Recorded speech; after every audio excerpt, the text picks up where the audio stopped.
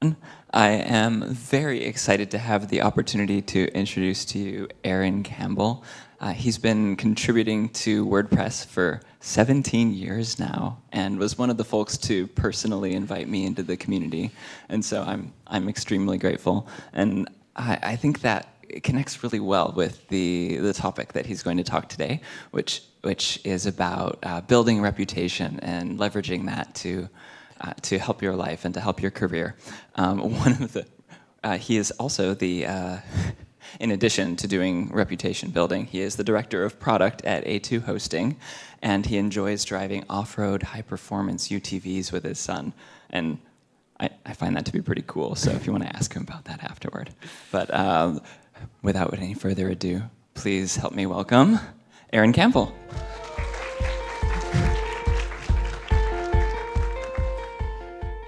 Thank you. My career has been fairly long, as you may have gotten from the fact that I've been doing WordPress for 17 years, but my career has actually been about 25 years long. And through that time, it's definitely grown and progressed quite a bit. But I've also had a few big pivots along the way. I started off as a developer and moved over into owning and running my own web development company for about 15 years. And then into running a WordPress product for another company. And then over into the security space where I led the WordPress security team for a couple years. And finally into hosting, where I've been for the last about 7.5 years. And through that process of kind of growing and progressing forward, I began to recognize this thing that helped me along the way. This thing that I would eventually come to understand and start calling reputation. And at first, I mostly learned about it and learned about how to build it through the successful times in my career. When something good would happen, I'd be like, oh, I want more of that. I should investigate and figure out what that was. Later, I would learn the value of looking back at my mistakes, at the tough times, at the times where growth was kind of non-existent, and learn from those as well, and really build a better picture of what reputation was, how I could build it. And eventually, I would even learn to purposefully leverage it to achieve my goals rather than just sort of benefit from it passively. But it was really during the big pivots in my career that I really noticed the real power of reputation and what it could do for me. And I want to bring everybody along with me today on that journey of learning. Take you through my story, how I figured all this out, and hopefully learn from my successes and my mistakes. I'll share some of those too, to help everybody understand how they can build their reputation, how you can build your reputation, how you can leverage it to achieve your goals.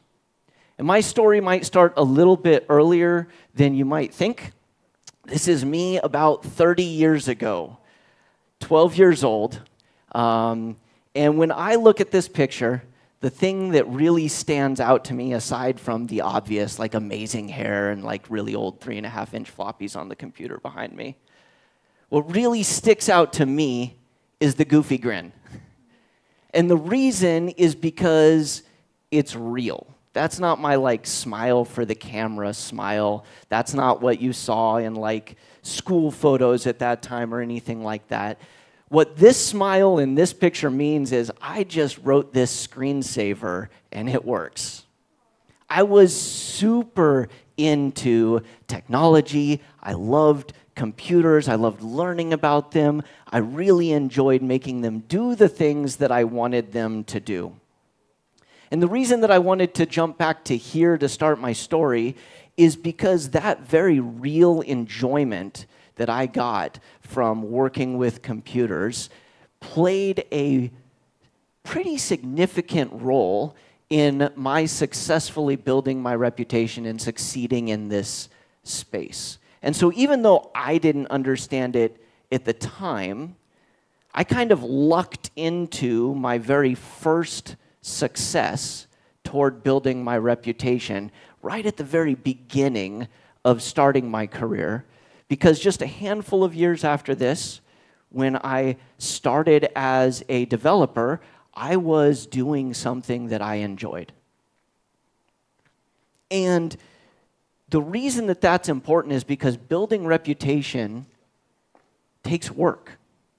It takes time, it takes effort. I wish that I was able to offer you just a magic solution that just made it super easy, but I'm not. I'm offering you a framework that works, but it takes time and effort that you have to invest to make it work. And as I looked back through my career to put together this talk, I recognized that there were some pretty rough times that I don't know if I'd have been able to make it through, or at least make it through as successfully, if I didn't really enjoy what it was that I was doing. And don't get me wrong, I don't think that your job needs to be your primary source of enjoyment or fulfillment.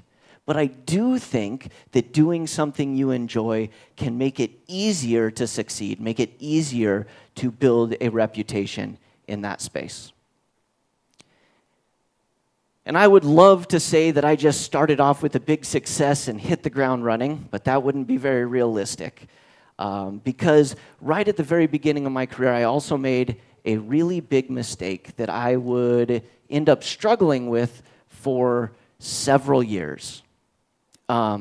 See, I had planned on going into computer networking. I had got my Cisco certifications. I had trained under people that did that. I was looking for a job as a network engineer.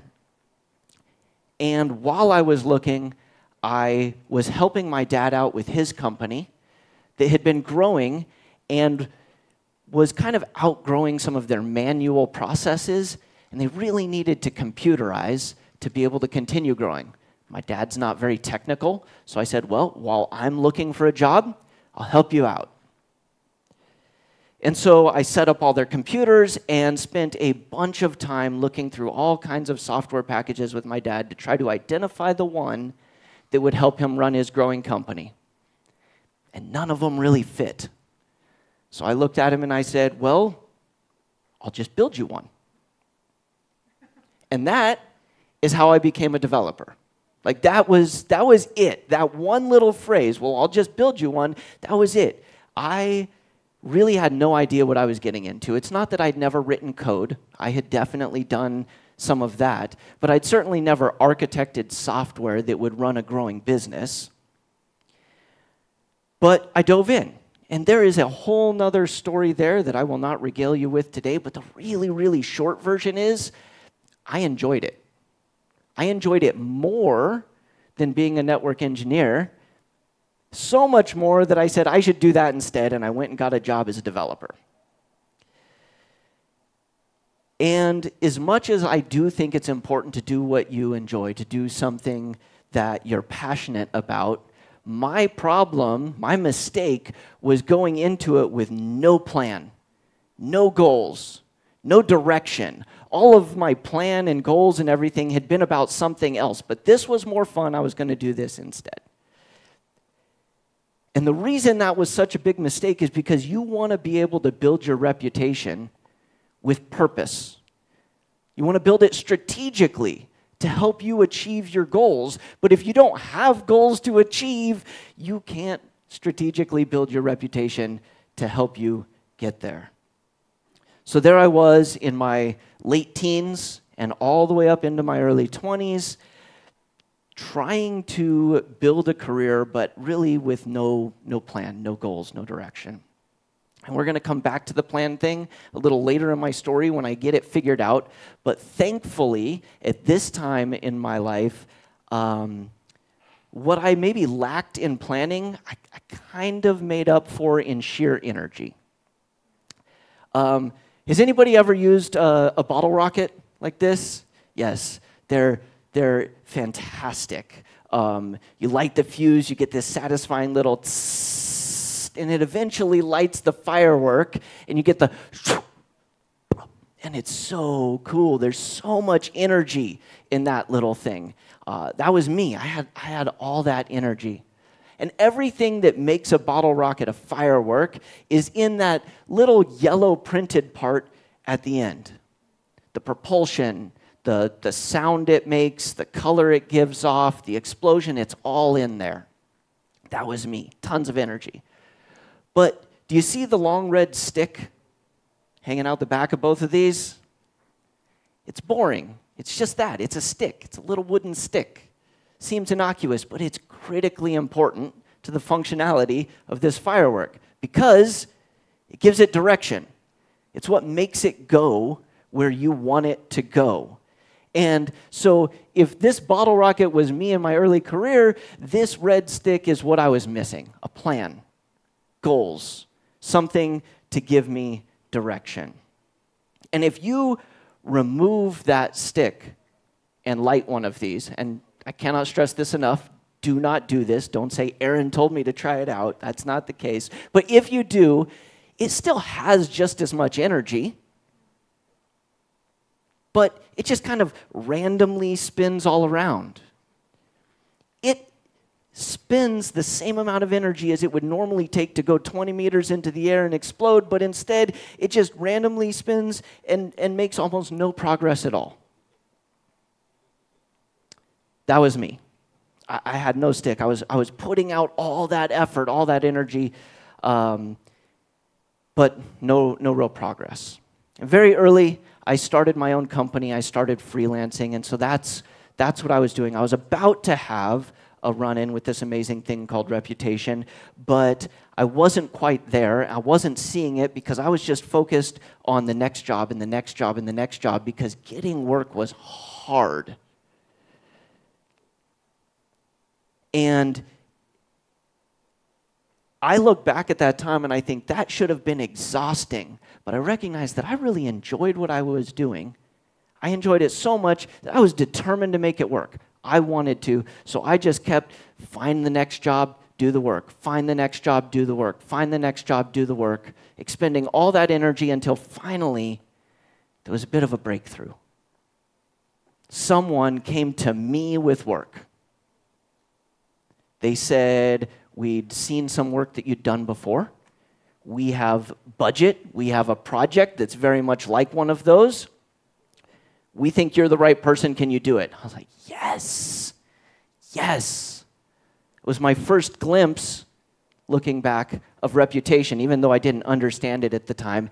And it was amazing. It was like, oh, like clouds parting, rainbow coming down. I think there were unicorns in the background. It was amazing. And I wanted more of that. I recognized that as a success almost immediately. And you know how I said I started out by learning just from my successes? I recognized that and I said, I need to figure out what happened here. Because hunting down work, that's the worst part of what I do. Doing the work, that's the fun part. And so I wanted more of that. And I should have had a big, big breakthrough here. It was right there in front of me, but I didn't really recognize what the whole of reputation was. I didn't see the big picture. So instead of having another major success, I made another little mistake that would haunt me for a little while. I thought that the reason this customer came to me was just because of my portfolio. They had seen my work, so they came to me. The portfolio must be the magic thing. I just need more of that. And I wasn't completely wrong. Your portfolio, your resume, that's all part of your reputation. If you imagine building your reputation like filling a big tub of water, you can start to fill it by focusing on your portfolio or your resume. It's like putting one small hose in there and it's adding a little bit of water. It's good, but you're missing out on so much. And I missed out on so much because I got absolute tunnel vision on building my portfolio. I thought that was going to be the magic thing that was going to really get customers to be coming to me again and again and again. And so I just kept at that. Again, I had tons of energy, so that was good. But flash forward to 2007, where something really significant happened to me. My company had been growing really slow, but I had moved over to using WordPress. And I was building a project for a client. I ran into a bug. A bug in WordPress that I couldn't just work around. I had to fix it by changing WordPress core. And so I did, because I wanted to deliver the project to the client. I gave it to them. They loved it, but I fell into a trap because as soon as they updated that WordPress site, it overwrote my changes, and I had to fix it again. And then at the next update, I had to fix it again. And no client wants to pay you to fix the same thing over and over and over again. So I decided I needed to go fix this at the source. I needed to figure out how to fix it in WordPress. And if you do the math, you'll know that 17 years ago, like I was introduced with, was 2007. This was my first contribution to WordPress core. It's okay. You don't have to understand the code. It's not significant to the story, other than the fact that this contribution ultimately led me to being able to fix my second mistake and break me out of that tunnel vision. Because once I got this fix put into WordPress and that WordPress release went out, hundreds, maybe thousands of people were using some of my code. This was a long time ago. And that felt really good. And in the process, I had also met a number of other people that were kind of like the same kind of geek that I am, and we meshed really well, and I thought that was fun. I wanted to keep working with them. So I kept contributing to WordPress just because I enjoyed it. So now I was expending energy building my company, trying to get customers, and I was also expending energy contributing to WordPress just because it was fun and I enjoyed it. But after about a year, something really interesting happened. And it took a year because building reputation takes time and effort. And I didn't recognize that I was building reputation at that time, but I was. And after about a year, I started seeing some customers get referred over to me from other people that I had worked with in the WordPress project. But it wasn't because of my portfolio. And that was the magic thing, right? That was what brought customers to me so that I didn't have to chase them down. But these were customers that hadn't seen my portfolio, being referred to me by people who hadn't seen my portfolio. They had seen my reputation, not my portfolio, and that was enough for them. And the reputation that they saw was the part where I had been working to help build this thing for other people, where maybe I had helped put a feature in WordPress and worked alongside them. And suddenly I realized that I could get this thing that I wanted, the customers coming in. I could build this reputation. It's a much bigger thing than just my portfolio. I can look outside my work and find ways of benefiting my work. And that was a light bulb moment. That got me out of that tunnel vision, and I started looking for what are the other ways that I can build my reputation. And I kept contributing to WordPress core. That was another hose going into that tub and filling it up. And I started releasing WordPress plugins. That was another hose. And I started speaking at events. That was another hose. And I just kept looking for that. And I started to see so much growth so fast. It was amazing. And those are the areas where I, as a developer, found to grow my reputation outside my work. And those ways may be really different for you as you try to grow your reputation to accomplish your goals. But definitely take some time to think about what are the things outside of my portfolio, outside of my resume, not at work, but that can also help me achieve my goals. And because things started growing so fast, I saw so much work coming in that I couldn't do it all. I needed to pass some along to other people. And that sort of pushed me into my next success, which was finally making a plan and setting some goals. Because I realized that I needed to have a way of deciding what work I should keep and what work I should pass on. And before I get too deep into what my plan looked like, I want to pause for a second and talk about what it means when I say make a plan, set some goals. Because a lot of people get stuck on this point. They feel like this needs to be a big thing, a big plan, a career map, a business plan. It can be very simple. All you need to do is sit down and ask yourself, what do I want? What is it that I am trying to get? What am I trying to achieve? And write it down. We're going to explain why it's so important to write it down in a little bit, but write it down and be honest. Like, this is what you want. There's no right answer to this. There's no one thing that everybody should be wanting. What is it that you're trying to accomplish? For me, at this time in my life, I really wanted to own my own company. I wanted to make lots of money. I wanted to not be tied down to any one location. I wanted to be able to work from wherever I was. And when it comes to choosing work, I wanted bigger projects because that let me spend more time writing the code and building the thing and less time with the customer, which was the part that I didn't care for as much.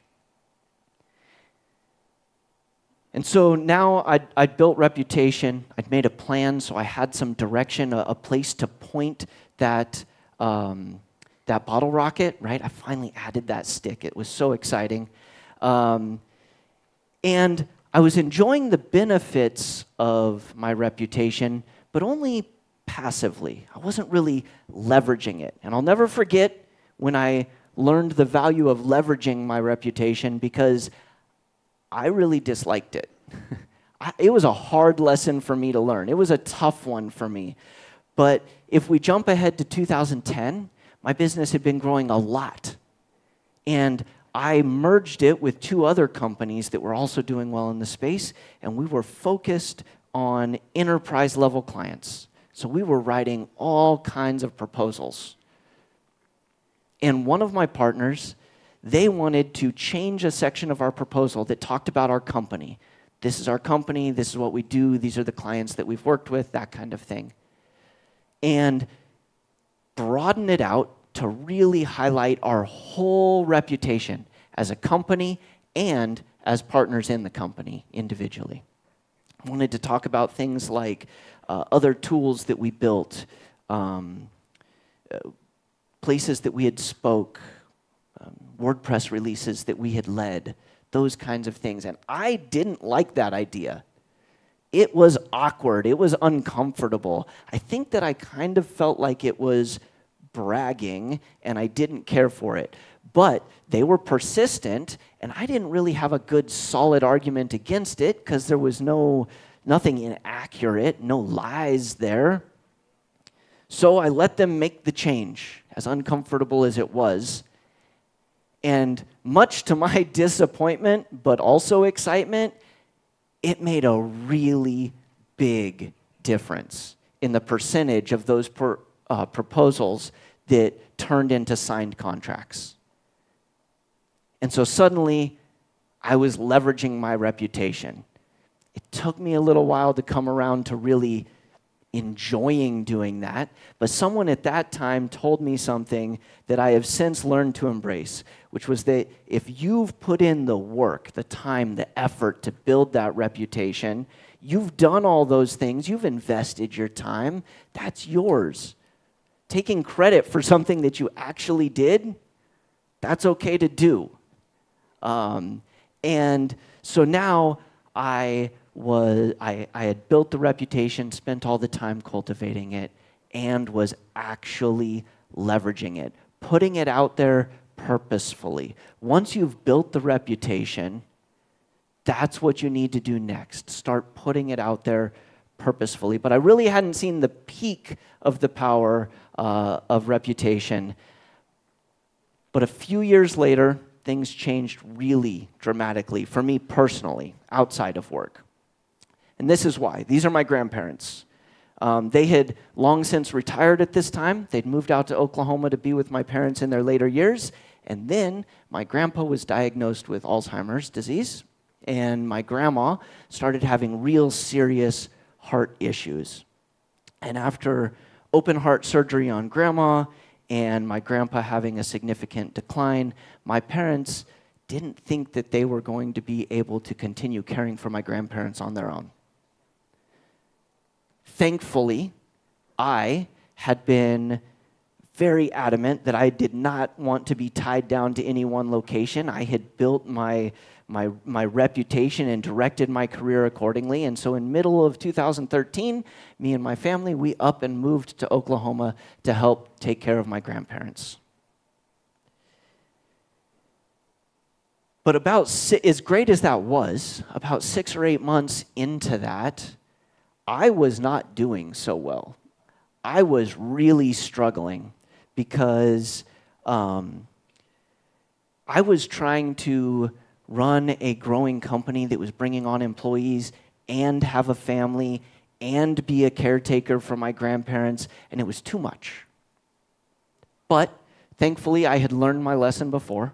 I knew where I needed to start if I was going to make some changes. So I sat down and I asked myself this question: what do I want? This, by the way, is you all's homework. You're going to go away. You're going to ask yourself this question: what do I want? You're going to write it down. This time, my list was really different. The most important things were being there for my family, taking care of my grandparents. Owning my own company had fallen so far down the list that just wasn't important anymore. I still wanted to make money, but mostly just to sustain my ability to be out there taking care of them. And it didn't matter if I was locked into a location as long as it was that location, because I had no intention of leaving. And my 2 big takeaways from that, the first is really important for all of us here. My plan, my goals were really out of date. And that was not good. My stick for my bottle rocket was pointed where I had wanted to be before, but what I wanted had significantly changed. And so ever since then, I have been very proactive about sitting down and asking myself this question regularly. I actually have a quarterly calendar reminder that has me do this. And so the reason you need to make sure that you write down your list when you do this is so that you can go back to it, update it regularly, keep it in line with what it is that you want, because as you change, your goals change as well. And the second thing that I really noticed that I took away from that was that I was going to need to make some really big changes. Thankfully, reputation to the rescue. And I say thankfully because I was a little scared at this point, because I thought that the thing I needed to do in order to accomplish my new set of goals was work for somebody else. Because my top goals had nothing to do with work. I needed more time outside of work, and that's hard to do as a business owner. But working for someone else was scary because I had not done that in 15 years, and I wasn't sure I was incredibly employable. And I definitely knew that who I worked for would be very important to my ability to actually succeed in that, in working for someone else. So I sent out some feeler emails to a few places that I thought I would be able to work, and I got not just responses, but offers back. And I was able to shift over and work running a product inside of a small WordPress company called iThemes. And that was not because of my resume. My resume was almost empty at that time, self-employed, 15 years. It was not because of my portfolio, because I started running a product. There weren't any products in my portfolio. That was because of my reputation. That was because of that whole picture. Sure, maybe a little bit my portfolio, but also my activity in the WordPress project, things that I had built, talks that I had given, people that I had helped, that all came into play in allowing me to make that pivot. One last quick thought. Things were a little different building my reputation after then inside of other companies. And it's important to note that your reputation is not the same as your company's reputation. And I want to make sure to highlight this because just because you may be in a company that has a good reputation or is in a good spot, you may be benefiting from that, but it doesn't mean that you shouldn't still be building and cultivating your own reputation, because that goes with you when you leave. I thought that my reputation and my companies were the same, but mine came with me when I left. And so to do that, even from inside a company, do what you enjoy, make a plan, set goals, give yourself the stick for your bottle rocket, aim it. Look beyond just your portfolio, look outside your work, and then enjoy the benefits. And I think that unfortunately I have taken up all of my time, so I'm not sure that there actually is time for question and Q&A, but I will be around and would love to talk to you all about this.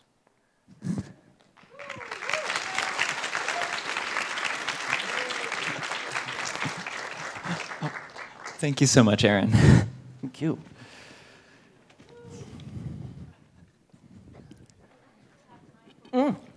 We do have time for Q&A. Awesome. When I got the times up, I was like, have some time for Q&A. So, awesome. Does anyone have some questions they would like to ask?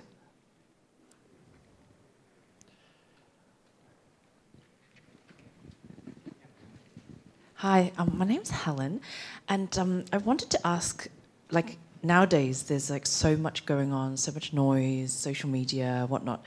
What's the difference, do you think, between the idea of building reputation, which what you've described is very much, I would say, cultivating in a very sort of personalized way, to today, where it's sort of, I want to say, sort of TikTok quick, sort of, videos out there. So, do you have a particular take on that? I think that there's a difference between reputation and kind of popularity, I guess. And I think that if you build quick and it's more of this popularity following, there are definitely some benefits to that. There are things that that can really accomplish, but this broader picture that's going to really carry you along as quickly as you can build favor, you can lose it in those spaces. And if you are slowly, methodically, purposefully cultivating this reputation for yourself, it stays. I think that's the biggest difference.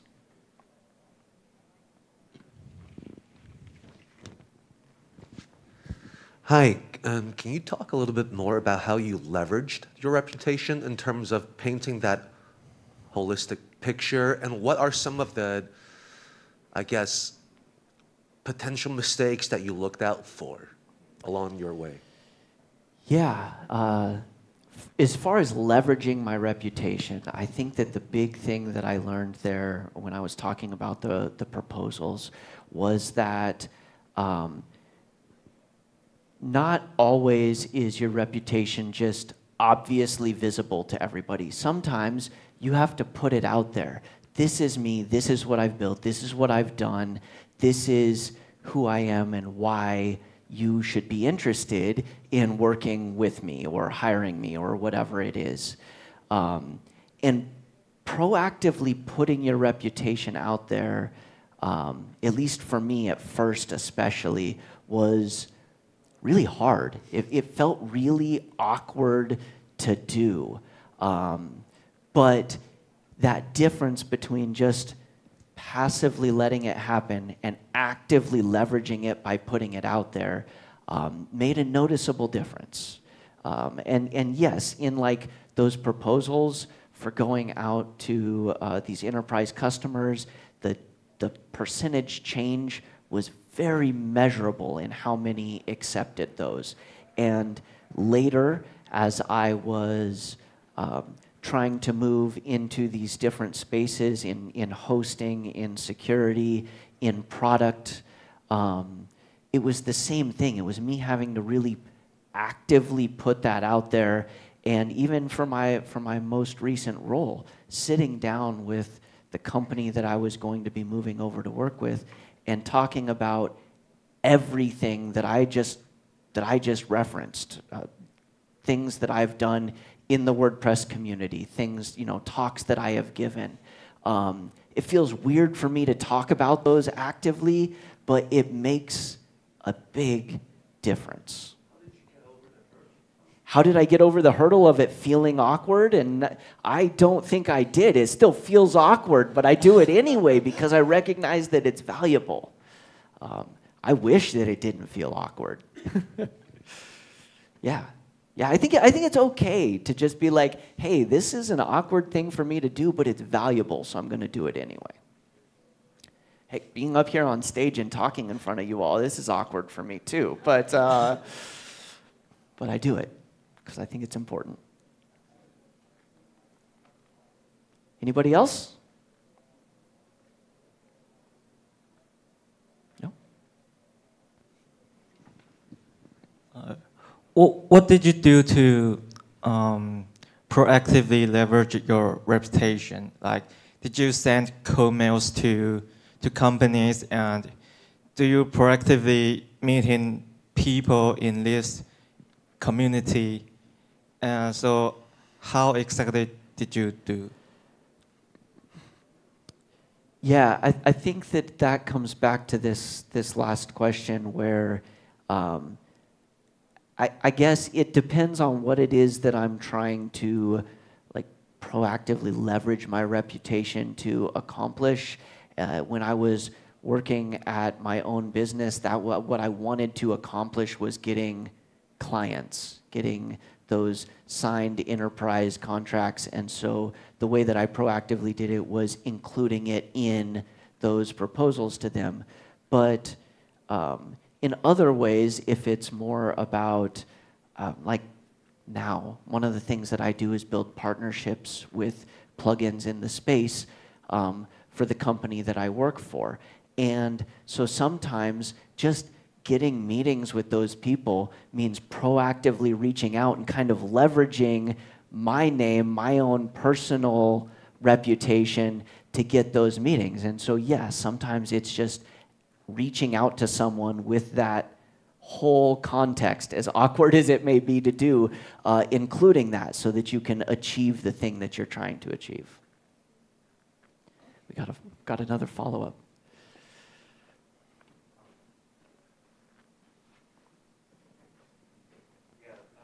Sorry. So along your way though, have you ever looked back and be like, oh, that was suboptimal way of leveraging reputation. I could have done it better. Not mistakes, but room for improvement or something that you were not happy with. Yeah, I think that as I look back, the ones that stand out the most are the times where I didn't really fully put it out there. Like it was less like, hey, I tried to use my reputation and it just, didn't work. Like, okay, that's fine. I'm not, I'm not perfect. I'm not the right fit for everybody. It's more those times where I think that I could have, if I'd have given them the broader picture, then maybe they would have seen that I was the right person, but I only gave them this small view of what I had to offer. I only showed them my resume or my portfolio, and I didn't really get the chance to give them the full context. I think that's the place that I most often fall off. And I think that that's because it sometimes feels like I would like to give as little as I have to achieve the thing. But that's not always the right way to put it. And so I think that that's the mistake that I most often make. Okay, so as you are working on several spaces like your client work and your contribution work plus your family life. Have you find any sweet spot between these three so that you can manage together? That is extremely difficult to do, yes. I think that some of that comes back to the fact that I enjoyed the work parts of it so much. And so I was okay with sinking a lot of time into that. But that balance between how much do you foster your personal life, how much do you, how much energy do you give to your work life, finding that balance is extremely difficult. I think my biggest thing as I was putting this all together is recognizing just how much that balance changed over the years for me. When I was younger, a huge percentage of that balance was just over on the work side, and now a much larger part of it is over on the family side to feel like I'm balanced. I think that that's just different for each of us in different parts of our lives. And it's okay to just be like, hey, I'm going to do as much as I can in this area because this other one needs attention too. And then just trying to be good about actually doing that. That's maybe the hardest part.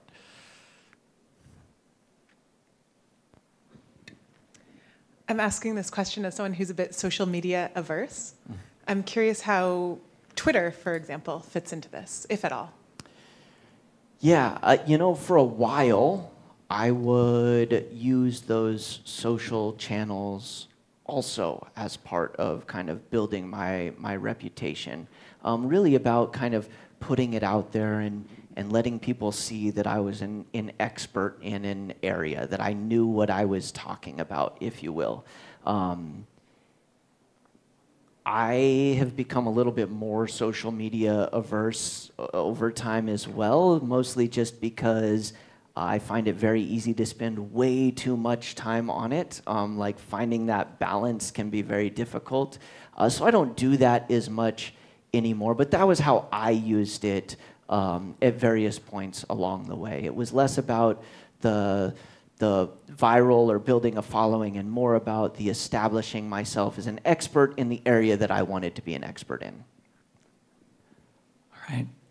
I think that is the last. We are out of time, unfortunately, for questions. But please feel free to come find me. Exactly yes. that. Thank you so much, Aaron. I have a small gift for you. Oh, yes. Running off the stage. I almost forgot too. Yeah. There you go. Thank you. Yes.